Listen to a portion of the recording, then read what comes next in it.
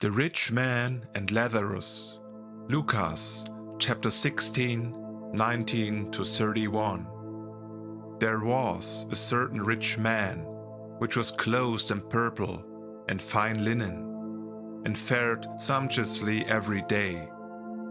And there was a certain beggar named Elazar, which was laid at his gate, full of sores, and desiring to be fed with the crumbs which fell from the rich man's table. Moreover, the dogs came and licked his sores.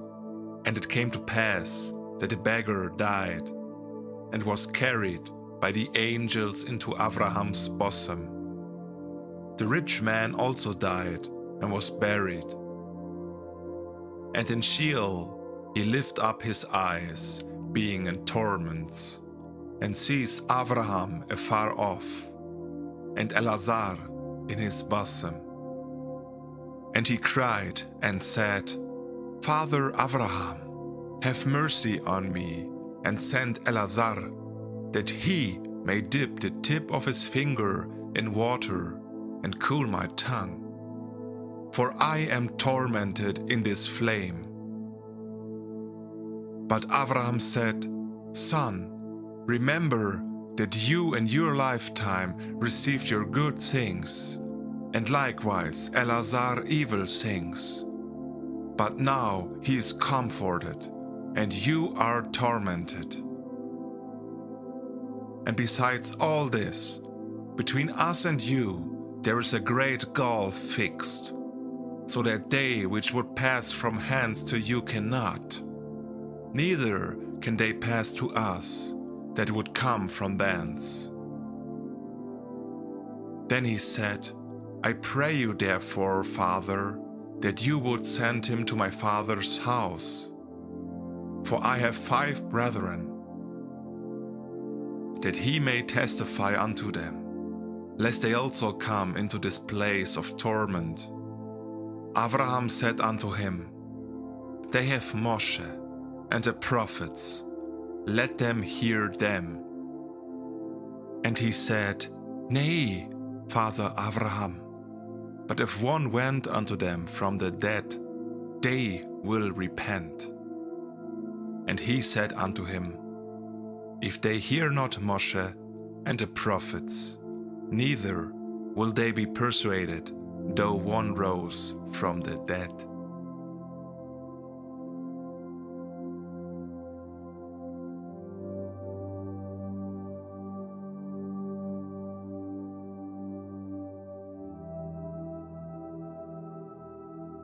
The fate of the righteous and the wicked. 2nd Esdras, 2nd Ezra, chapter 7, 78-101. Now, concerning death, the teaching is, when the decisive decree has gone forth from El Elyon, that a man shall die, as the Ruach leaves the body, to return again to him who gave it, first of all, it adores the glory of El Elyon.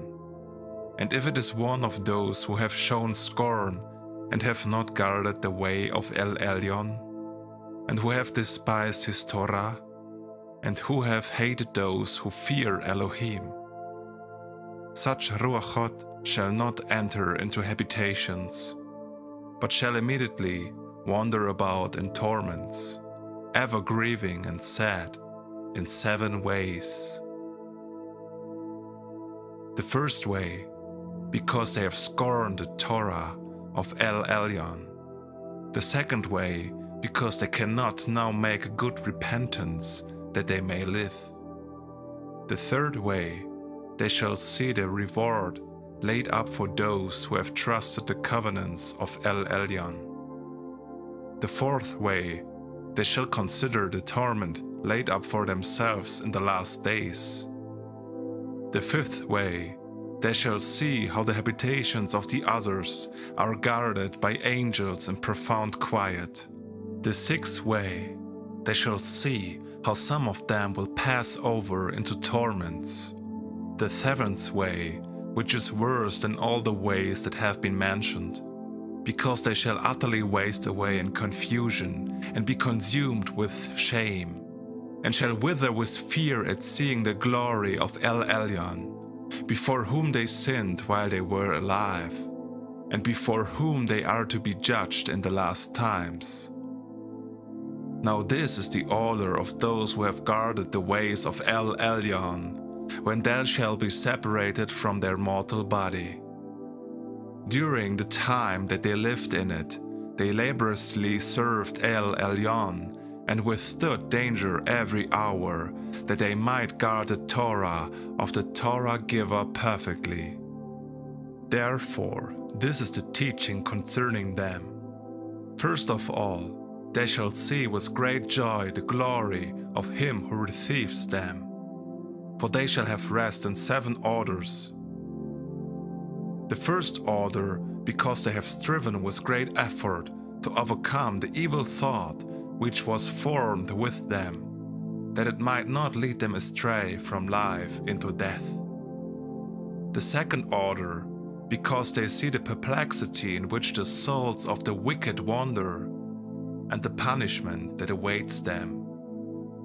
The third order, they see the witness which he who formed them bears concerning them, that while they were alive they guarded the Torah, which was given them in trust.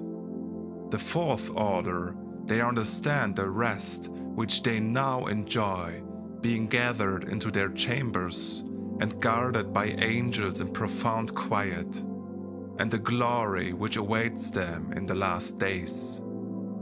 The fifth order, they rejoice that they have now escaped what is corruptible and shall inherit what is to come.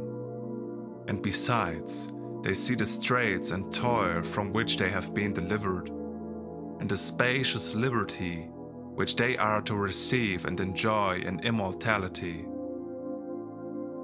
The sixth order, when it is shown to them how their face is to shine like the sun, and how they are to be made like the light of the stars, being incorruptible from then on. The seventh order, which is greater than all that have been mentioned, because they shall rejoice with boldness, and shall be glad without fear, for they hasten to behold the face of him whom they served in life, and from whom they are to receive their reward when glorified. This is the order of the souls of the righteous, as henceforth is announced, and the aforesaid are the ways of torment, which those who would not give heed shall suffer hereafter. I answered and said, Will time therefore be given to the souls, after they have been separated from the bodies, to see what you have described to me? He said to me, They shall have freedom for 7 days, so that during these 7 days they may see the things of which you have been told, and afterwards they shall be gathered in their habitations.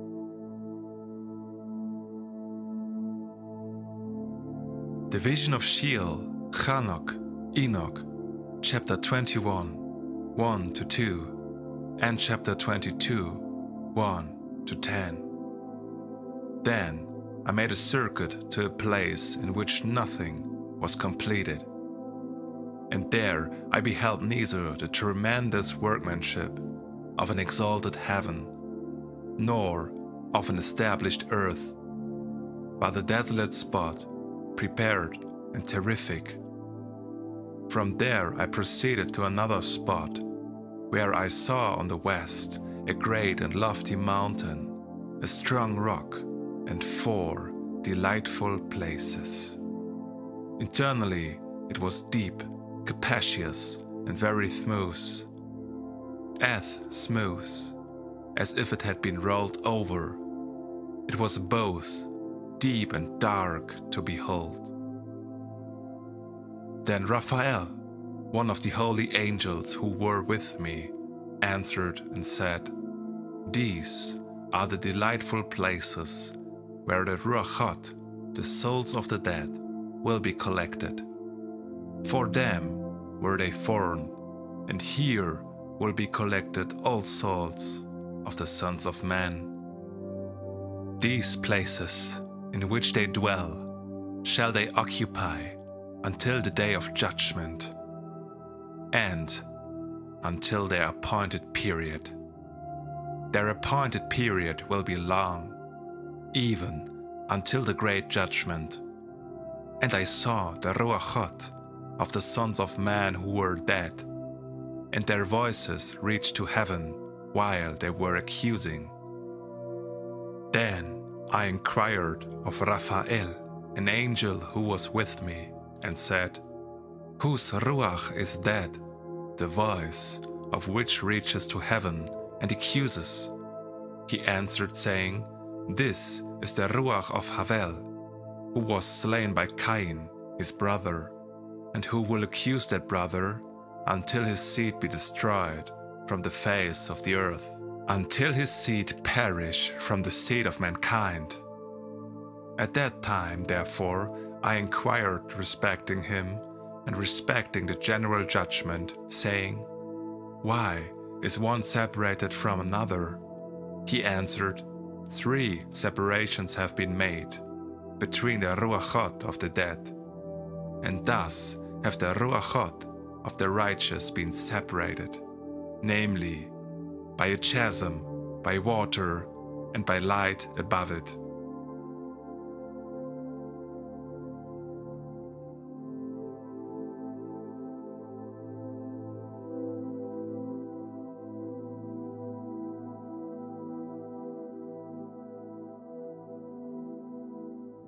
An extract out of Josephus' discourse to the Greeks concerning Hades, wherein are contained the souls of the righteous and the unrighteous. And this is the discourse concerning demons.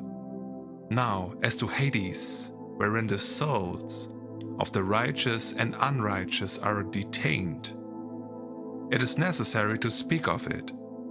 Hades is a place in the world, not regularly finished, a subterraneous region, wherein the light of this world does not shine. From which circumstance, that in this region the light does not shine, it cannot be, but there must be in it perpetual darkness.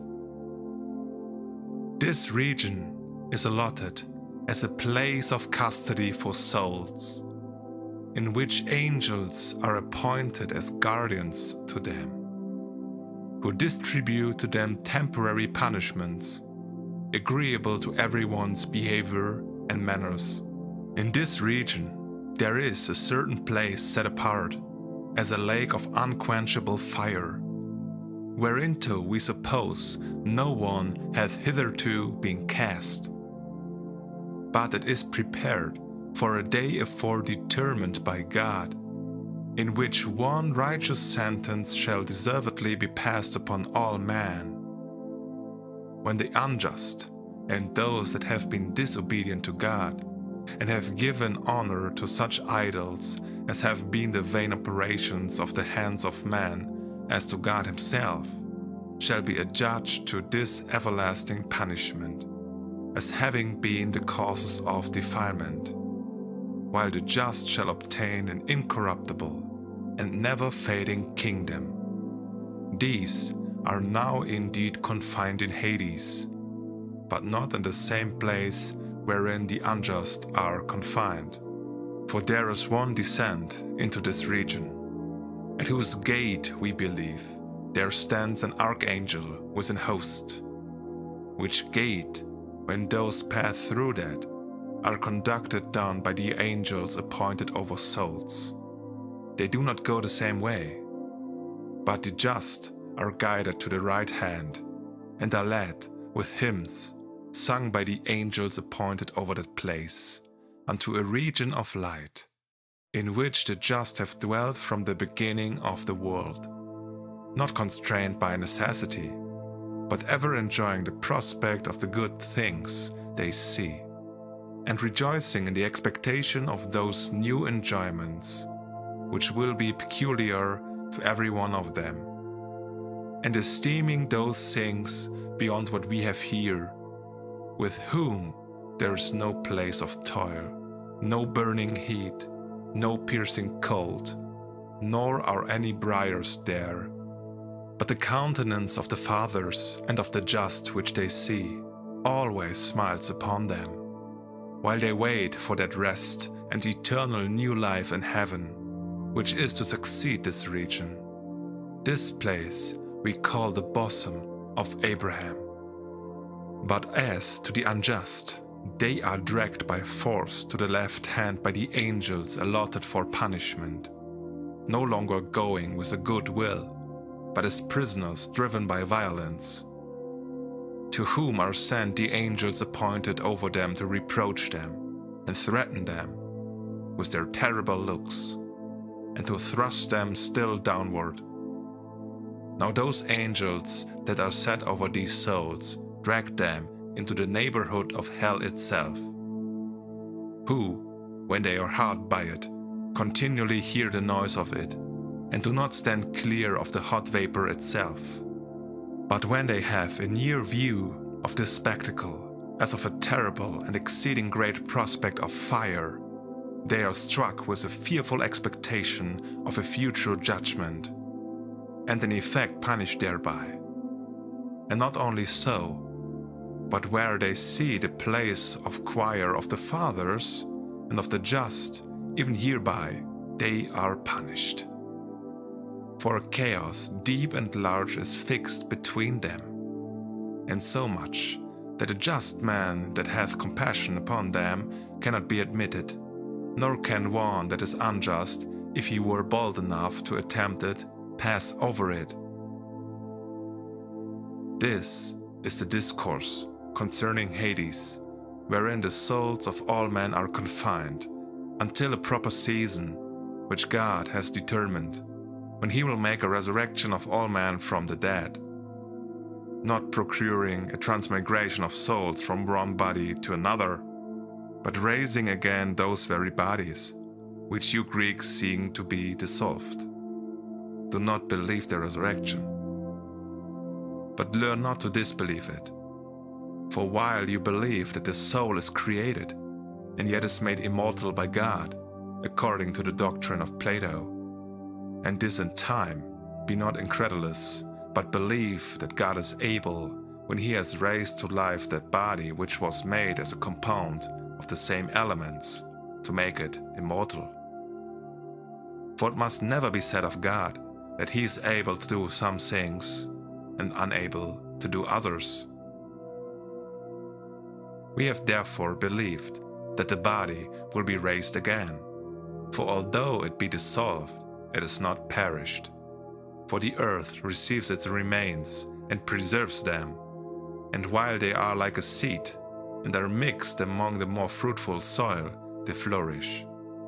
And what is sown is indeed sown bare grain, but at the mighty sound of God, the Creator, it will sprout up and be raised in a closed and glorious condition, though not before it has been dissolved and mixed with the earth, so that we have not rashly believed the resurrection of the body.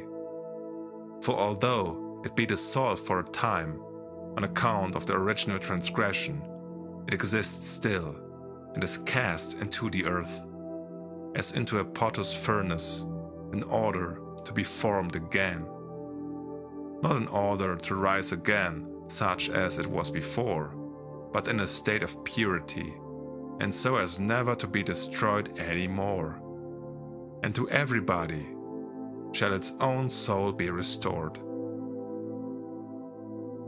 And when it has closed itself with that body, it will not be subject to misery, but being itself pure, it will continue with its pure body and rejoice with it, with which it having walked righteously now in this world, and never having had it as a snare, it will receive it again with great gladness. But as for the unjust, they will receive their bodies not changed, not freed from diseases or distempers, nor made glorious, but with the same diseases wherein they died, and such as they were in their unbelief, the same shall they be when they shall be faithfully judged. For all men, the just as well as the unjust, shall be brought before God the Word. For to him has the Father committed all judgment, and he, in order to fulfill the will of his Father, shall come as judge, whom we call Christ. For Minos and Radamanthus are not the judges, as you Greeks do suppose, but he whom God and the Father has glorified, concerning whom we have elsewhere given a more particular account, for the sake of those who seek after truth.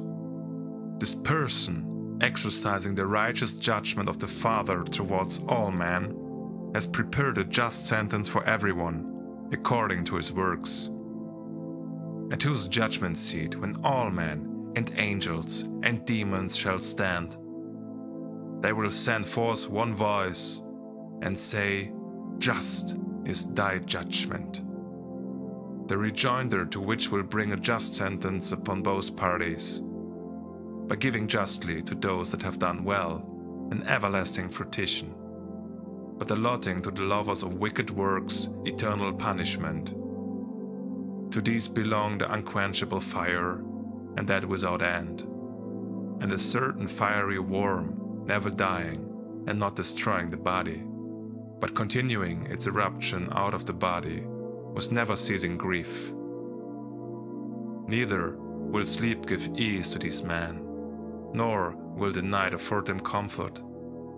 Death will not free them from their punishment, nor will the interceding prayers of the kindred profit them. For the just are no longer seen by them, nor are they thought worthy of remembrance.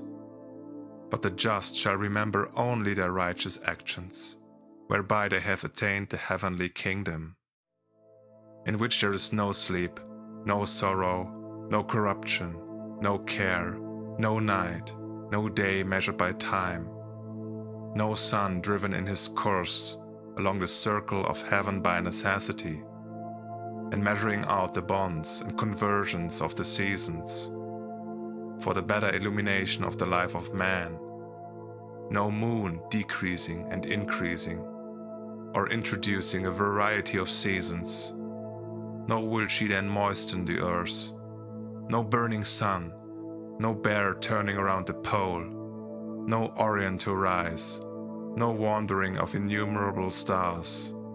The earth will not then be difficult to be passed over,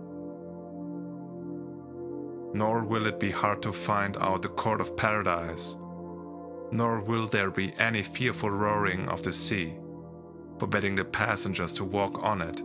Even that will be made easily passable to the just, though it will not be void of moisture. Heaven will not then be uninhabitable by man, and it will not be impossible to discover the way of ascending thither. The earth will not be uncultivated, nor require too much labor of man, but will bring forth its fruits of its own accord, and will be well adorned with them. There will be no more generations of wild beasts, nor will the substance of the rest of the animals shoot out any more, for it will not produce man. But the number of the righteous will continue and never fail, together with righteous angels and spirits of God, and with his word, as a choir of righteous men and women that never grow old, and continue in an uncorruptible state, singing hymns to God, who has advanced them to that happiness, by the means of a regular institution of life, with whom the whole creation also will lift up a perpetual hymn from corruption to incorruption, as glorified by a splendid and pure spirit. It will not then be restrained by a bond of necessity, but with a lively freedom shall offer up a voluntary hymn. and shall praise him that made them, together with the angels and spirits and man, now freed from all bondage. And now, if you Gentiles will be persuaded by these motives, and leave your vain imaginations about your pedigrees and gaining of riches, and philosophy, and will not spend your time about subtleties of words, and thereby lead your minds into error, and if you will apply your ears to the hearing of the inspired prophets, the interpreters both of God and of his word, and will believe in God, you shall both be partakers of these things, and obtain the good things that are to come. You shall see the ascent unto the immense heaven plainly, and that kingdom which is there. For what God has now concealed in silence will be then made manifest, what neither eye has seen, nor ear hath heard, nor hath it entered into the heart of man, the things that God has prepared for them that love him. In whatsoever ways I shall find you, and them shall I judge you entirely. So cries the end of all things. And he, who hath at first lived a virtuous life, but towards the latter end falls into vice, these labors by him before endured, shall be altogether vain and unprofitable, even as in a play brought to an ill catastrophe. Whosoever shall have lived wickedly and luxuriously may repent. However, there will be need of much time to conquer an evil habit, and even after repentance, his whole life must be guarded with great care and diligence. After the manner of a body, which after it hath been a long time afflicted with a distemper, requires a stricter diet and method of living. For though it may be possible, perhaps to break off the chain of our irregular affections at once, yet our amendment cannot be secured without the grace of God, the prayers of good men, the help of the brethren, and our own sincere repentance and constant care. It is a good thing not to sin at all. It is also good, having sinned, to repent, as it is best to have health always. But it is a good thing to recover from a distemper. To God be glory and dominion forever and ever. Amen.